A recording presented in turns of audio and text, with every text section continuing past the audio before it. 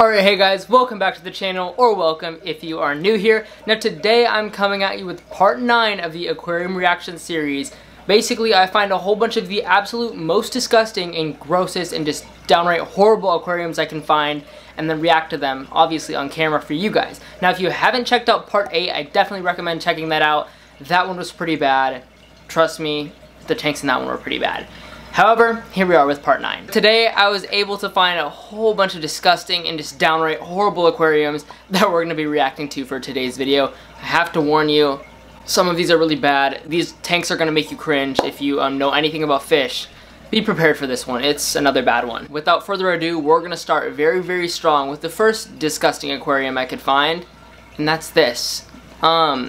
I don't even really know what to make of this. This looks like an old classic gumball machine that someone turned into a fish tank. And let's just say some things are not meant to be fish tanks. I think a gumball machine being one of them. That water looks like iced tea. It's absolutely gross. There's no real filtration on this tank. It's just an under gravel filter, which I don't even see any air pump or anything really moving around in there. So it honestly looks like there's just an under gravel filter with no actual like pump or air pump circulating the water. It just looks like someone unplugged it and called it a day, to be honest with you. These two poor goldfish in here are really not doing well. They honestly look like ghosts. They look like zombie fish, which really isn't probably the look you're going for in a fish tank. Goldfish obviously need a bigger aquarium than a gumball machine, and as I mentioned earlier, some things are just not meant to be fish tanks. This next aquarium is very concerning for multiple reasons, and the first reason, surprisingly, is not that you can't see anything inside of it. It's actually all the watermarks on the front. This aquarium looks like it was overflown. All those like water streaks down the side, the only thing I can imagine is that someone was filling up this tank and the whole tank just started overflowing down all the sides. And I mean, that's a big problem in itself. But to make matters worse, there's a power strip hanging next to the aquarium. And as we all know, power and water do not mix. So when this tank was overflowing, if that power cord were there, I don't quite know what happened. I don't have too much backstory to this tank, but that could have been a lot bigger of an issue than what it was. I would never recommend storing your power strip to your aquarium on the side of the tank. You should always have a drip loop, and you should always keep the power strip away from water, which is the complete opposite of where this one is. But now, besides the obvious look of the outside of the aquarium, the look of the inside of the aquarium is not much better.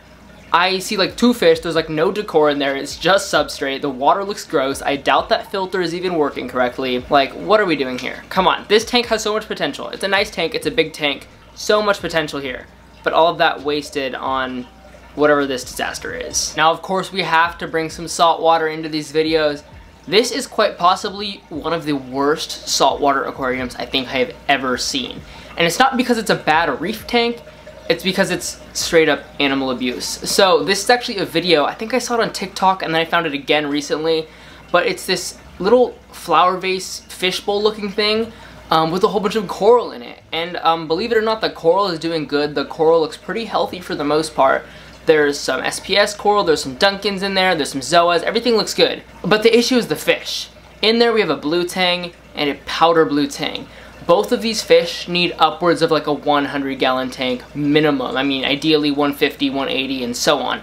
These tanks get big, they need a lot of room to graze, and they just swim a lot. I mean, they're out in the reefs in the wild, and they swim miles a day. Well, maybe not miles, I don't know. Don't quote me on that.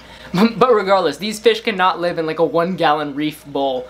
And because there is so much coral, it leaves these fish very, very little room to swim.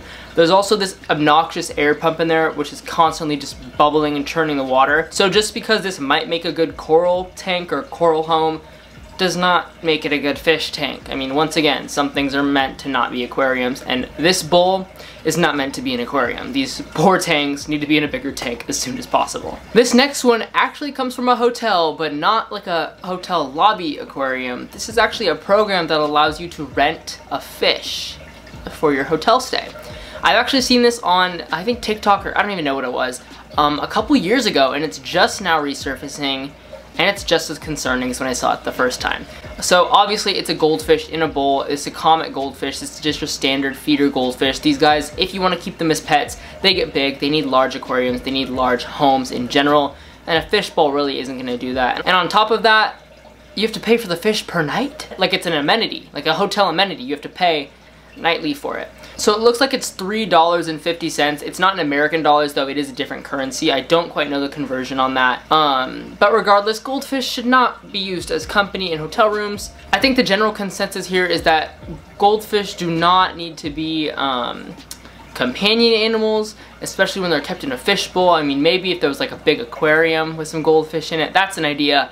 But a goldfish all by himself in this little bowl seems more lonely than a companion to me. This next aquarium is actually a really cool aquarium, unfortunately. This is the Fluval Flex aquarium. It's this aquarium with this radius glass. Instead of being a bow front like that way, it's like an opposite bow front, if that makes sense. It's a really cool aquarium. It's an all-in-one tank. However, they only come in 9-gallon and 15-gallon sizes, and then there's another one that is 32 gallons, but it's like much bigger than this aquarium. This one looks to be the 15-gallon aquarium.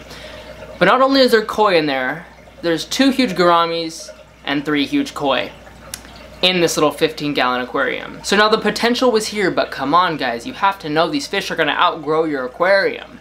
Now these koi might have been small when they started out, but clearly they're not anymore. And hopefully they're gonna find a better home soon, because this little 15-gallon tank is really not gonna cut it for these guys. Now this next aquarium, there's actually 2 of them. Unfortunately, they're both equally as concerning. Now the tanks honestly don't really look that bad, and the reason I say that is because I don't see any fish in them, or at least in the first one. This first one looks to be a 55-gallon aquarium, hang-on back filter, no substrate, pretty much just a basic setup. But the issue is that it's sitting on what looks to be like a dresser or maybe even a filing cabinet. I don't know, sitting on a small piece of furniture that's less than like a quarter of the entire tank width. So in general, aquariums are meant to be placed on aquarium stands or sturdy pieces of furniture. This little nightstand, dresser, whatever you want to call it, I don't even know what this is to be honest with you, is not a suitable aquarium stand. Not only is it way too small to support the weight of the aquarium, but when that thing crashes down, that's gonna get pretty messy. But not even a foot to the left, we have the same thing again, but this looks to be like a 28-gallon aquarium, maybe a 29-gallon aquarium. There does look to be a discus in there. These honestly look like temporary setups, to be honest with you. I mean, these are not real aquariums. There's no substrate, there's really nothing going on here. But even just for temporary aquariums, 2 little fold-out tables for like a potentially 29-gallon tank really isn't gonna do it. Honestly, as I mentioned, this is temporary, but even if it's temporary, this is just a disaster waiting to happen. This can go downhill so fast, and I would never recommend putting an aquarium on furniture that looks this unstable. Last but not least, equally as concerning as the rest of the aquariums we've been looking at, this is a freshwater aquarium. At least I think it is. I mean, there's some discus, which are freshwater fish. There's an arowana, which is a freshwater fish. But then if we look a little bit closer, there's a lionfish back there.